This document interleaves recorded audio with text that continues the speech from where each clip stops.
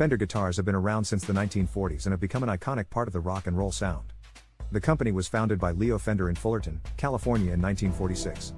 Leo Fender was a radio repairman who had an interest in amplifiers and electric guitars. He used his knowledge of electronics to design a guitar with a solid body and 3 pickups.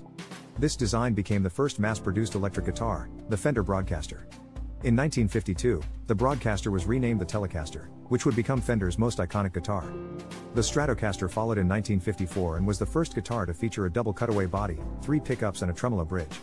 The Stratocaster would become one of the most popular guitars in rock and roll, famously used by Jimi Hendrix, Eric Clapton, and Stevie Ray Vaughan.